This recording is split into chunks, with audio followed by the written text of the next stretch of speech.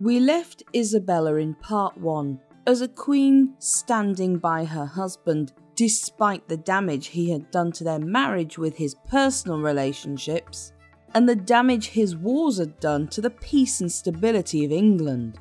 But while Isabella had learned much over her queenship, she was about to become the saviour of England, as well as its most hated woman. By 1322, things had changed a lot for Isabella. She had gone from being a young French princess with little political influence, infuriated with her husband Edward II's infatuation with Piers Gaveston, to a queen who was mother to the heir to the throne, a powerful politician in her own right, and a consort willing to stand by her husband through thick and thin. There had been several wars, from conflicts in Scotland to outright civil war in England. But for all the years where the couple had worked well together, Edward's latest relationship was about to tear them apart irrevocably.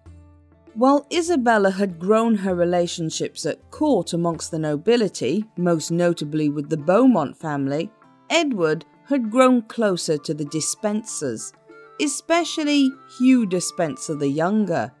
Their relationship was so close that just as with Piers Gaveston, rumours abounded that the two men shared a bed. But just as with Piers, there isn't really any evidence that this was the case, and although there were whispers of Edward being attracted to his male favourites even in his own time, it's equally as likely that the two men had sworn to each other as blood brothers. Today, we might call it a bromance. And where Isabella had found a way to work with Piers, she was unable to do the same with Hugh, who resented her presence. She hated Despenser, both for how much he was pushing himself equal to the king, and because Isabella blamed him for the death of her uncle Thomas, the Earl of Lancaster. Whether or not Isabella truly cared about her uncle is uncertain, but what is certain is that his death, as a member of the nobility, set a dangerous precedent. But it wasn't just Isabella who disliked the Despensers, and they were about to make themselves even more unpopular. On the 10th of May 1322, the elder Hugh Despenser was made Earl of Winchester, and it signalled the start of 4 years of tyranny. They would control Edward II from that point on to their own ends, and it was made easier by there being very little competition. When Edward had delivered swift retribution to those who stood against him, he had also removed most of the nobility that would have kept the Despensers in check.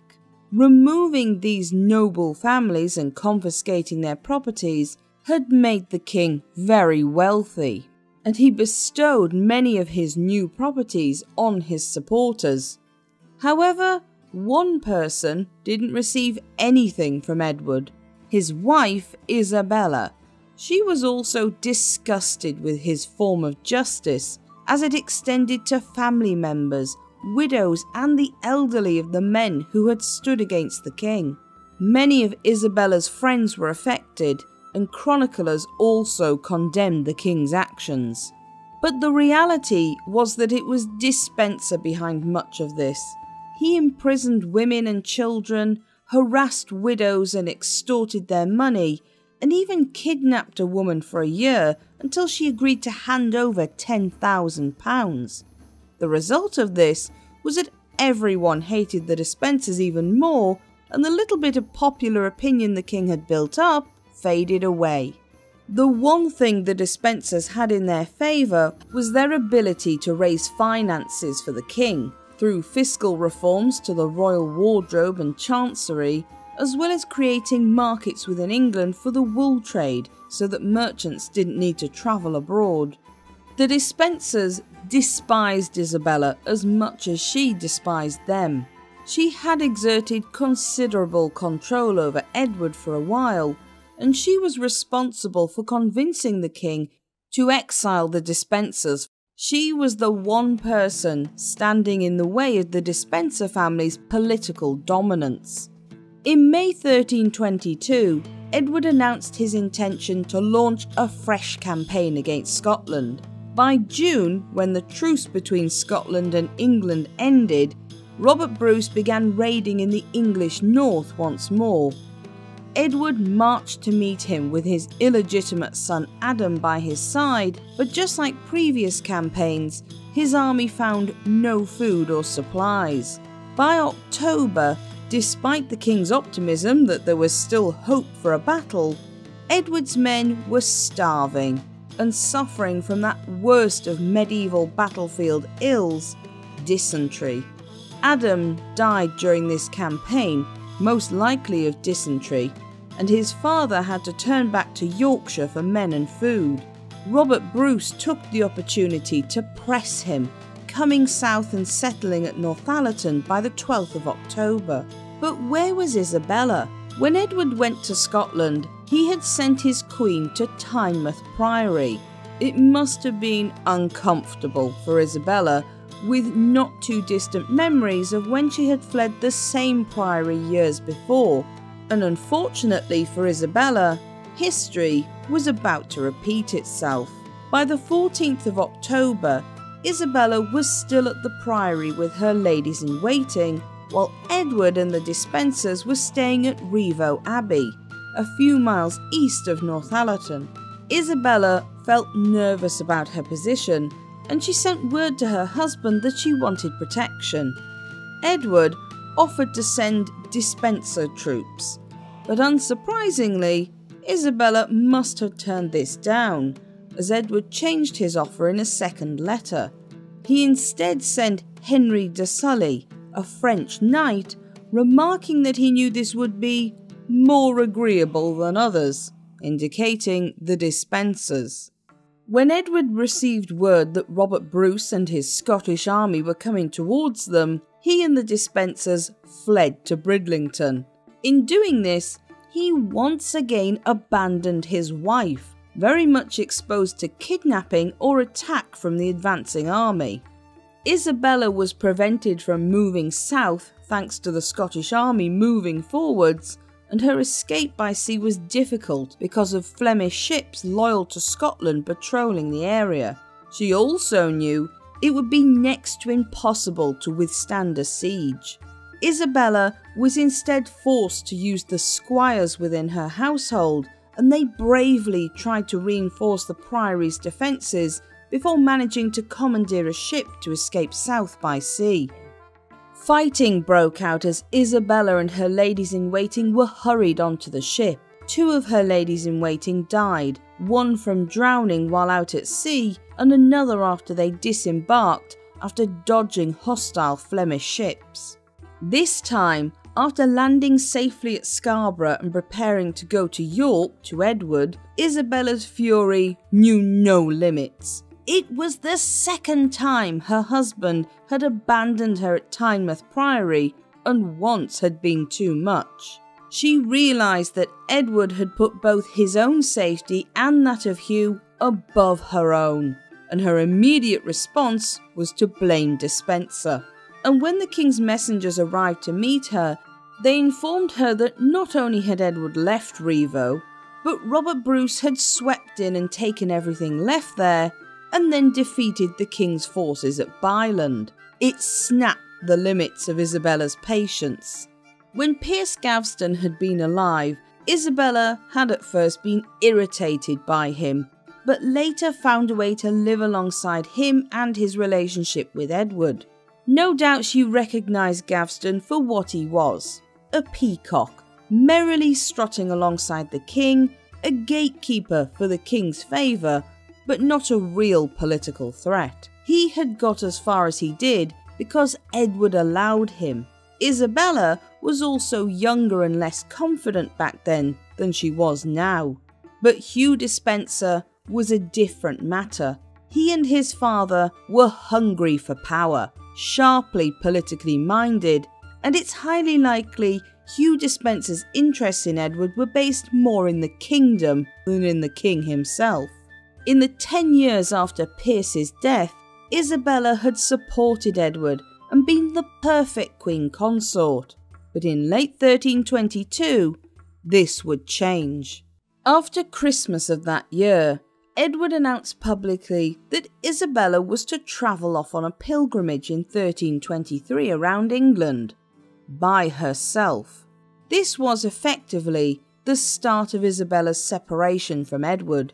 There isn't actually any evidence she went on pilgrimage at all, but it suggests Hugh Despenser was whispering in the king's ear and suggesting the queen be elsewhere, now the royal couple had fallen out with one another.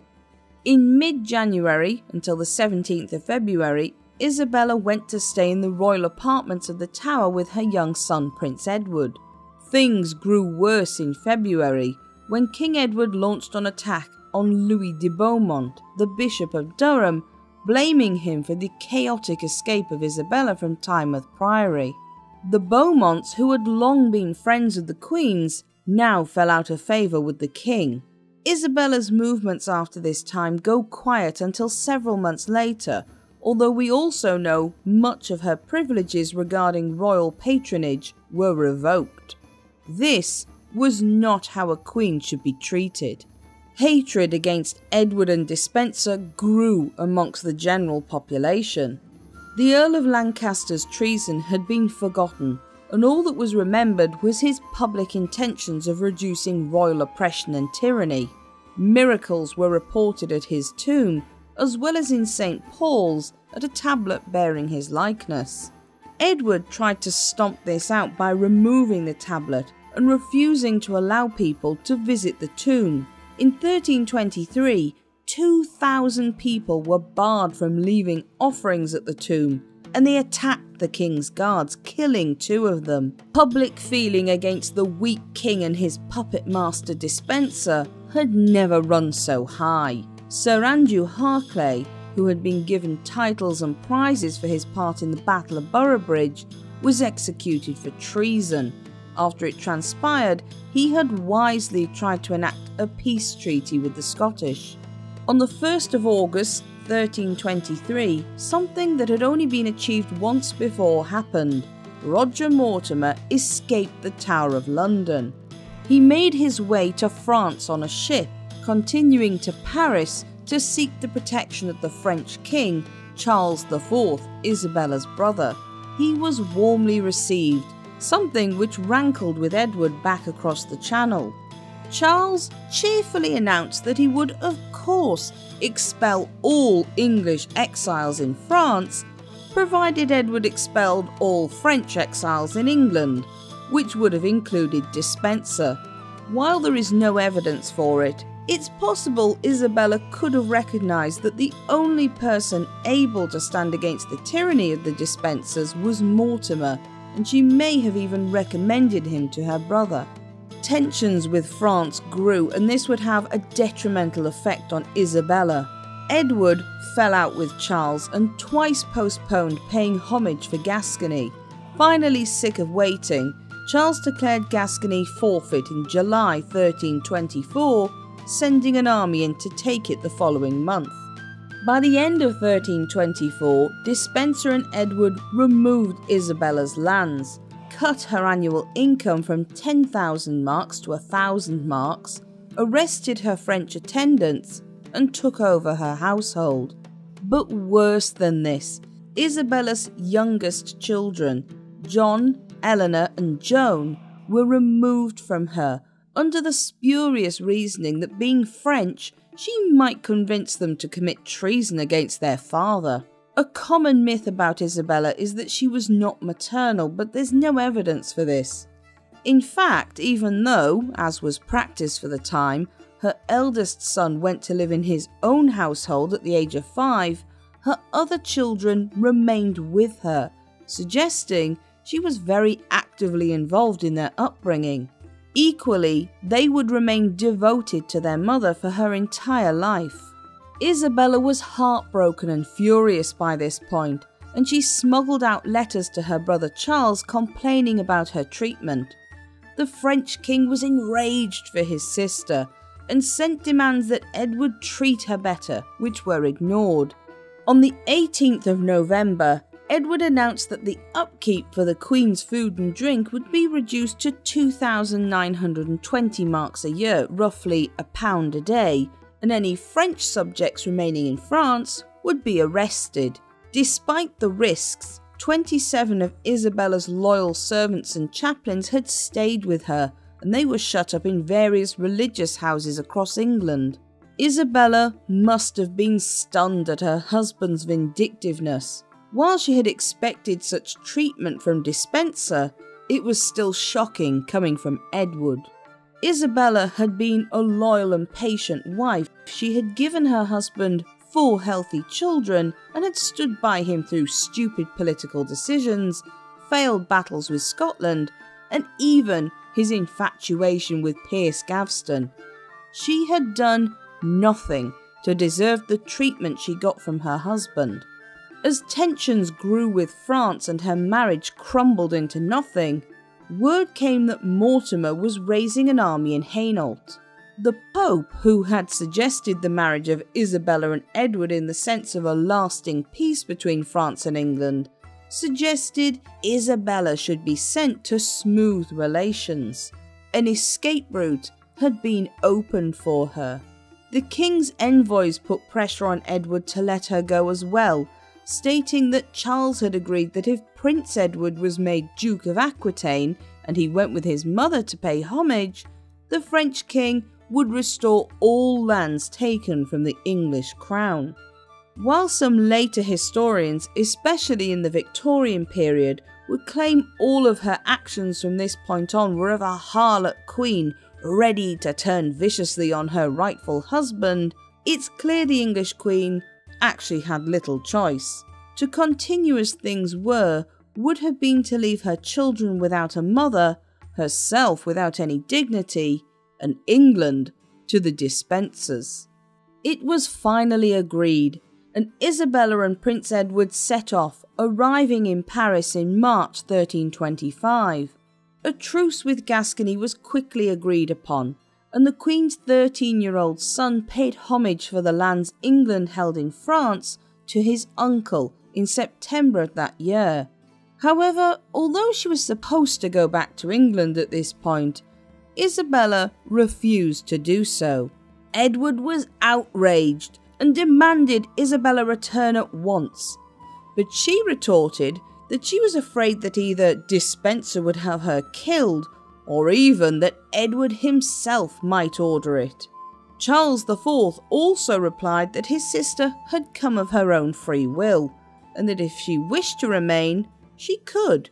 She was his sister, and as such, he would not expel her or Prince Edward. He also changed his mind about lands in Aquitaine, refusing to return them, resulting in a temporary arrangement where England held administration of the remaining lands under its claim, but France had the lion's share. Even if someone had agreed with Edward in regards to his wife, no one could deny he was failing politically as a ruler. It was also around this time that Isabella began to surround herself with allies. Many of these were opposed to the Despensers or had been victims of their and the king's rough treatment, and they fled to Paris and flocked to the Queen. It's unlikely Isabella set out for France to set up opposition to Edward, more that she hoped to threaten to leave him from a safe place until he rid himself of Hugh, but nevertheless, she was the natural choice for dissenters. She was joined by the Earl of Richmond as one of her primary supporters, Henry de Beaumont, with whom she had long been friends, and even Edward's own brother, the Earl of Kent. For Isabella herself, she publicly snubbed some of Edward's closest allies and began to dress as a widow, claiming Hugh Despenser had destroyed her marriage. And she still had Prince Edward with her. Not only was keeping him in France a good threat against King Edward, who was fond of his son, but it also allowed Isabella to potentially agree to a marriage of her son to someone who would aid her politically against her husband. Furthermore, it offered another possibility, that of replacing the father with the son altogether. Sometime in 1325, Isabella's cousin, Jeanne, Countess of Hainault, approached her with an offer of marriage between Prince Edward and her own daughter, Philippa of Hainault. It was a good alliance. It meant Isabella could invade England with an army not raised from France, which would win her no favours with the English, and Hainault would be a lucrative trading partner. During this, Jeanne also reintroduced the Queen to Roger Mortimer. Mortimer had been at the Hainault court raising men for an invasion of England with the full support of William I, Count of Hainault. We don't know the circumstances of their actual early meetings, but by December of 1325, Mortimer and Isabella were having a passionate affair. It was said not only that they found each other attractive, but also that they shared an interest in Arthurian legends, fine art, and expensive tastes. However, despite the strength Isabella had shown so far, this was not a partnership of equals. Reportedly, Mortimer dominated Isabella and made most of the decisions, and while this may seem odd, Isabella was possibly more than happy to have a man in a strong position looking out for her interests, even if it was probably mostly because they aligned with his. He may also have exerted a certain amount of sexual control over her, not surprising considering the loveless and sexless marriage she had been in for the past 2 decades. However, in public, the pair gave no indication of their private affair. It was a dangerous choice for Isabella. She lived during a time when adultery was almost the worst sin a wife could commit, and for a queen it was treason.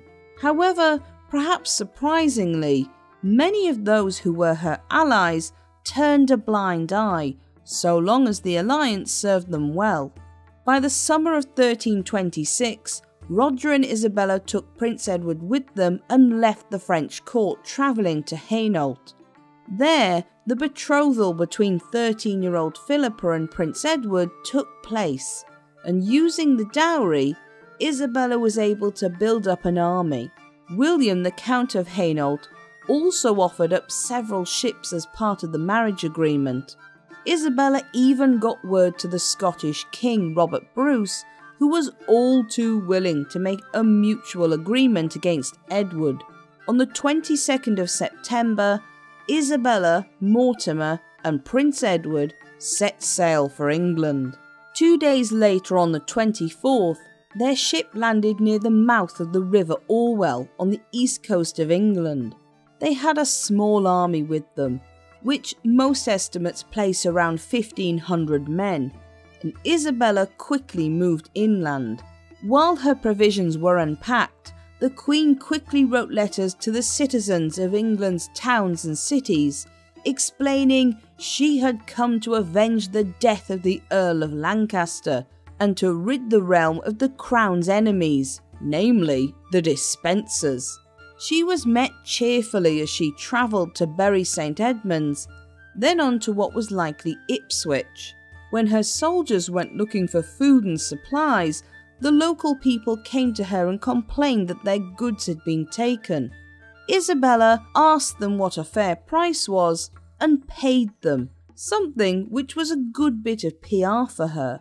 Edward issued orders to sheriffs to stop Isabella when he received word on the 27th of the invasion, but they soon switched sides when it became clear how many nobles had mobilised behind the hard-done-by Queen. London became unsafe due to unrest, although most of its citizens were on Isabella's side, and Edward fled towards Wales. By the 7th of October, Isabella and Mortimer had reached the outer walls of the City of London, but by the 9th, Edward was in Gloucester. The Queen swiftly marched west in order to cut him off, but he slipped across the border to Wales before she arrived. The elder Hugh Despenser still held Bristol against Isabella and Mortimer, but they now had a force to be reckoned with, and by the 18th of October, they placed the town and castle under siege. By the 26th of October it had fallen, and Isabella was also able to be reunited with her daughters Eleanor and Joan. She was overjoyed at seeing them once again, but the occasion wasn't all happy. Isabella had never had a huge issue with the elder Despenser, who, although she knew to be politically ambitious, had shown her no animosity personally. She attempted to protect him from the raging mob, but to no avail.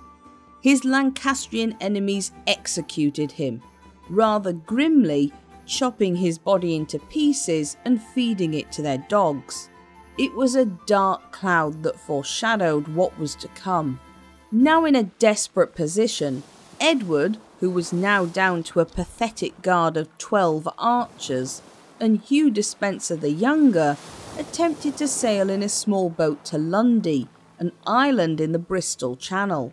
The weather was not on their side, however, and they were pushed back to the mainland. Isabella set up her base in Hereford and asked Henry of Lancaster, brother of the late Earl of Lancaster, to find her husband and arrest him. After 2 weeks of evading capture, Edward and Hugh Despenser were finally caught near Llantrisant on the 16th of November. Revenge would be swift.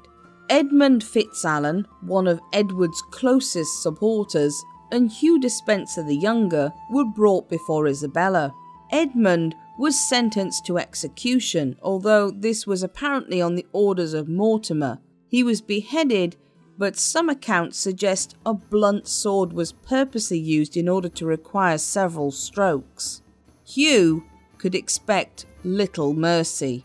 Knowing this, he attempted to starve himself before his trial, but with no luck. His trial was a show trial, and Despenser wasn't allowed to speak in his own defence.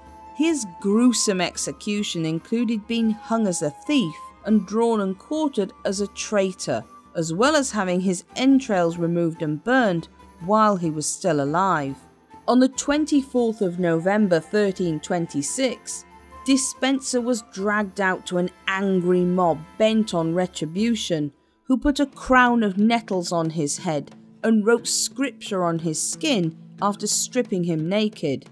But another terrible punishment awaited the condemned man, that of castration, which can only have been a particular punishment added on by Isabella for the suspected crimes of Hugh sleeping with Edward. We know that Isabella and Mortimer were present as they watched their enemy die a horrific death, but unfortunately, we don't know what the Queen's actual thoughts were. Many myths sprang up in later years that she had eaten a meal while watching, or at least an apple.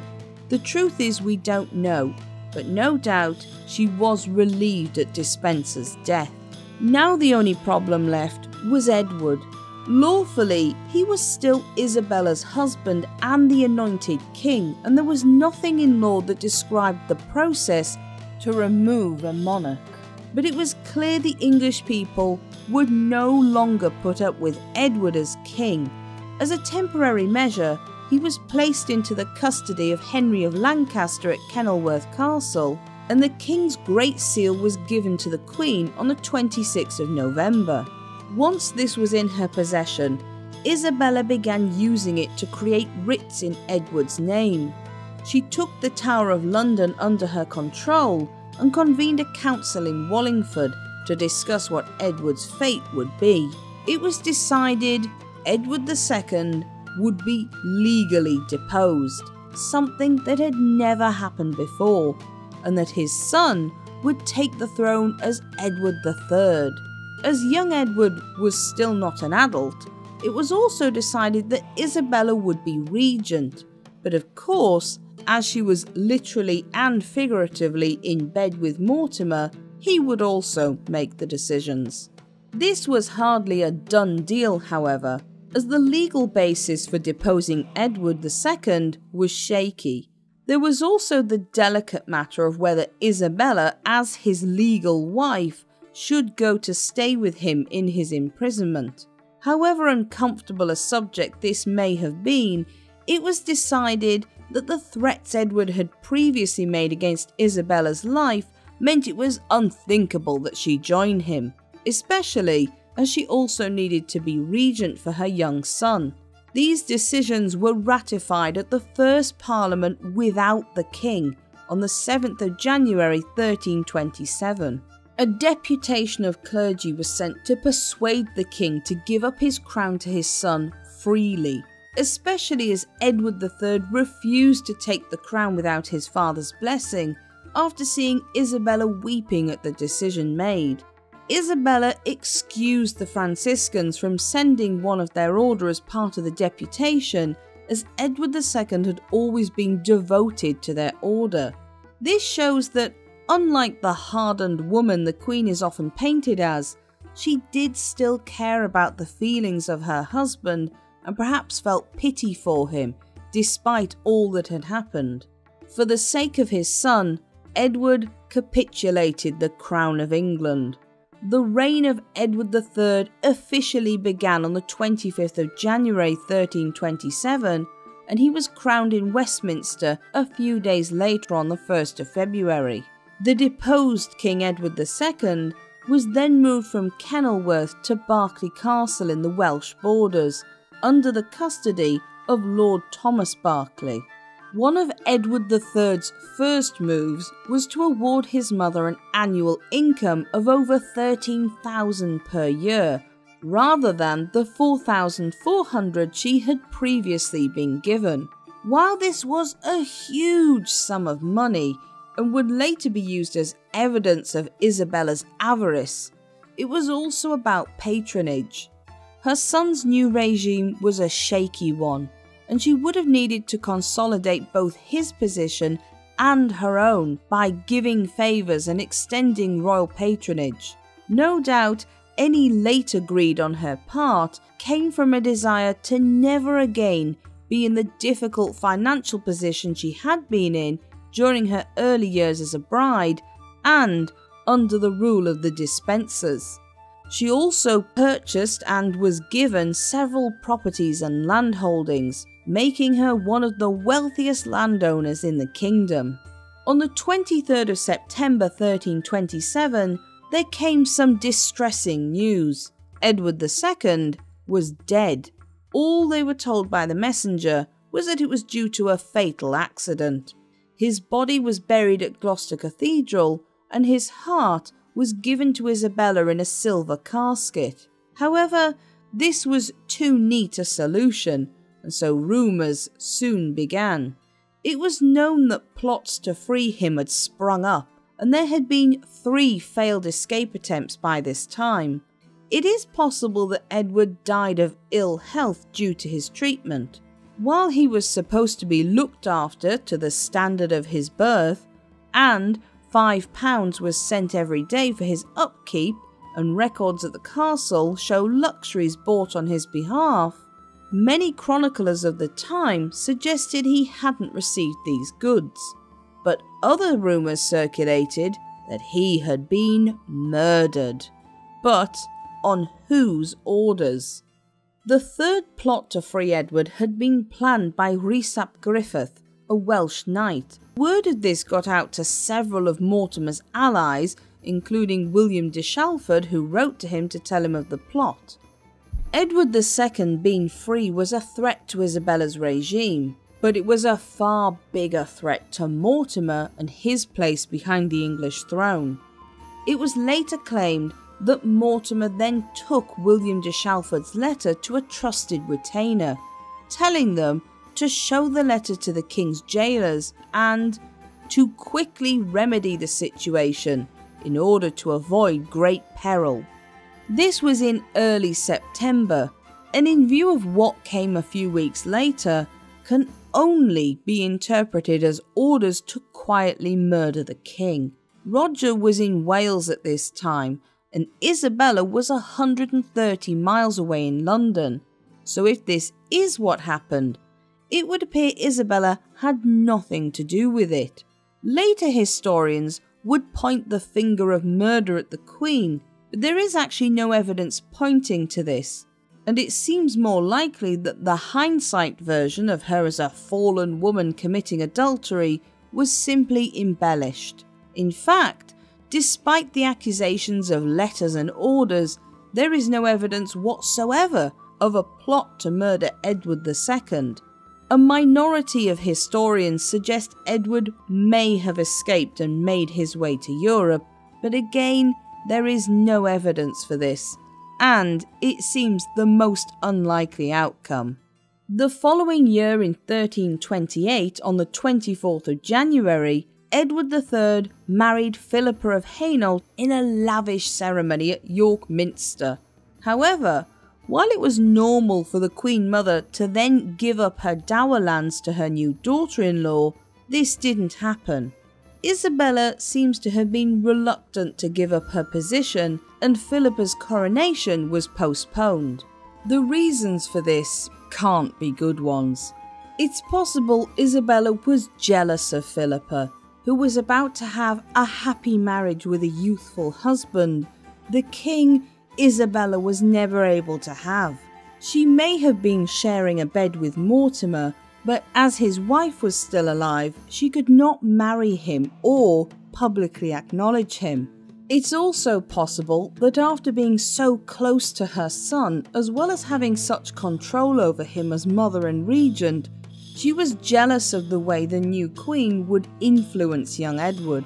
Scotland was still an issue. Unlike many of her contemporaries, Isabella was realistic about the war with Scotland, and she knew that she had enough on her plate. A decision was made to find peace with Robert Bruce, and although Edward III initially opposed it, he eventually agreed. But he bitterly declared publicly that the whole thing had been arranged by the Queen Mother and Mortimer. Peace was formally drawn up with the Treaty of Edinburgh-Northampton, bringing an end to the First Scottish War of Independence. Part of the treaty was also that Isabella's daughter, Joan, would marry David Bruce, heir apparent to the Scottish throne. Edward III would renounce any English claim to Scottish lands. The Scottish would send an army against any enemy except the French, and compensation would be given for the border raids to the tune of £20,000. However, those earls who had lost Scottish landholdings were not compensated, and the compensation that was given was taken by Isabella for the treasury. Overall, it was not a popular move. Many nobles became disillusioned with the new regime, including those who had once been close to the Queen, including Henry, Earl of Lancaster, and Henry de Beaumont. In order to help with public opinion, Isabella reformed royal powers of administration and local law enforcement, as well as deciding to pursue her son's claim to the French throne. While this was popular at home, it was understandably not popular with the French nobility, who threw the claims out. By the end of 1328, the country seemed ready to descend once more into civil war. Lancaster mobilised his forces and declared he was against Isabella and Mortimer. Mortimer had irritated much of the nobility by his overuse of power, especially with the fact that Roger had been created Earl of March by the young king. His ennoblement made him insufferable and haughty, and he began to act as though he was a king himself, travelling everywhere with a retinue of 180 men-at-arms and living an expensive lifestyle.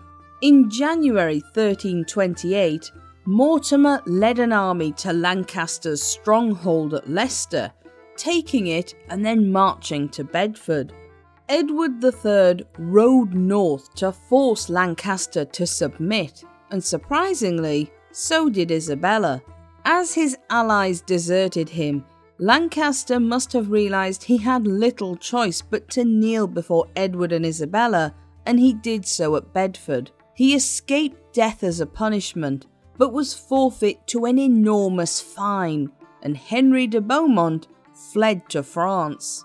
Around this time, Edward III seems to have started becoming restless of his mother taking over so much control of royal matters, but he especially had an issue with Mortimer. Isabella may have been greedy and overstepped the mark at times, but her son was fond of her, knew she had been through a traumatic life, and she was still a queen. Mortimer, on the other hand, was not royalty yet acted like a king, and it was also obvious that many of Isabella's decisions were at least heavily influenced by her lover. By 1330, Edward III had quietly gathered a loyal body of support from both the church and the nobles. He had also grown increasingly angry at the way his young wife was being sidelined, especially as she was now pregnant, and it was unthinkable that she should give birth without being crowned as queen. Isabella and Mortimer, under pressure from Edward, gave up some of the Queen's dower lands, and arrangements were made for Philippa's coronation. Finally, on the 4th of March 1330, Philippa was crowned as Queen of England. Tensions grew, and by July, Mortimer and Isabella had placed themselves in Nottingham Castle with security, after Roger heard of plots to get rid of him. The young king had had enough, and after being summoned to a meeting with Isabella, Mortimer and a young nobleman who supported him named William Montagu, when Mortimer declared that the king's word was in opposition to his own, it was to be ignored. Edward decided to act. On the 19th of October, Montagu was charged with leading 23 armed men into the castle by a secret tunnel. Edward knew he was watched by Mortimer's spies, and so remained inside the castle, sneaking downstairs to meet with his men after retiring for the night. They burst into Isabella and Mortimer's chambers, where they were having a meeting with other council members, discussing the arrest of Montagu, and fighting broke out. Mortimer was overwhelmed, and Isabella apparently, although Edward had remained outside the door and out of sight, cried out, fair son, take pity on gentle Mortimer." She was ignored. Parliament was called the next month, and Mortimer was put on trial for treason, for behaving as a king and ignoring the Regency Council, for questioning the king's word, and worst of all, he was accused of murdering Edward II. Isabella, however, was portrayed as an innocent bystander to proceedings, and no mention was made of her affair with Roger Mortimer. This shows that Edward III, perhaps through a mixture of his fondness for his mother, his pity for all she had previously been through, and his determination to be done with the complicated mess his parents had created, wanted to preserve what was left of her reputation. Mortimer was sentenced to death and was hanged on the 29th of November 1330 at Tyburn, but Edward III showed leniency in not having him drawn and quartered. Edward wasted no time in cementing his authority, and Isabella was sent to Windsor Castle to be put under house arrest. Victorian historians would dramatically suggest she went mad, but at most, it's more likely she suffered a breakdown after the death of Mortimer. She remained at Windsor only until 1332, when she was allowed to move to her own property of Castle Rising in Norfolk. In March of 1332, Queen Philippa gave birth to a daughter who was named Isabella after her grandmother, a conscious effort to rehabilitate Isabella at court. She remained a wealthy woman, with Edward ensuring in 1331 she was given an annual income of £3,000, which had risen to £4,000 by 1337. As per her tastes, Isabella continued to enjoy a lavish lifestyle in her middle age, employing a retinue of entertainers and singers and travelling around Europe. She also gave to religious institutions, in 1347 patronising the convent of the Poor Clares. She was occasionally involved in politics, such as in 1358 when she was part of the peace talks with Charles II of Navarre. Her daughter Joan left her husband David II for his unfaithfulness and their loveless marriage in 1357, no doubt inspired by her mother's bravery in refusing to come home to a husband who did not care for her. She remained with Isabella, nursing her as she grew older. Isabella was very fond of her grandchildren, especially Edward the Black Prince, and she was visited frequently by her family as well as members of the court. As she came to the end of her long life, Isabella took the habit of the Third Order of St. Francis, wearing it beneath her clothes. In July of that year, she fell ill after overdosing on a medicine that had been prescribed to her for another ailment. On the 22nd of August 1358, with her daughter Joan by her side, in her early 60s, Isabella of France died. She was given a magnificent funeral by Edward III, her body buried at Greyfriars Church in Newgate, wrapped in her habit and the cloak she had worn on her wedding day. She was also buried, at her request, with the silver casket containing Edward's heart. Isabella would go down in history as possibly the most hated medieval woman, and as a queen who became a harlot, a she-wolf waiting to pounce on her lawful husband. In reality, the truth is much more complicated. She had started life as a princess groomed to be a queen, certain all kings were like her father, who doted on his wife and ruled with a rod of iron. But when she had arrived to become England's queen, Isabella found herself playing second fiddle to a man, neglected by her husband and pushed aside at every opportunity.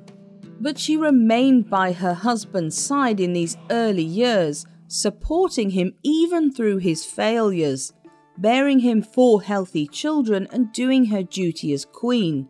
It was only when she was pushed by his new favourite, Hugh Despenser, her children removed and her life reduced to poverty, that Isabella decided to fight back, not so much a she-wolf as a woman with no choice left, just as her contemporaries saw it. Victorian attitudes would have much effect on how her relationship with Roger Mortimer was seen, but through modern eyes, we can understand how a woman starved of love and affection would want a few years of happiness with a caring lover, even if the consequences were dire. She cared deeply for her children, especially her eldest son Edward III, and even in old age, Edward II never left her thoughts. In reality then, Isabella was a kind and intelligent woman, who was also greedy and had expensive tastes. A woman who was willing to put up with a loveless marriage, so long as it was a partnership, who both grew her allies and pushed them away.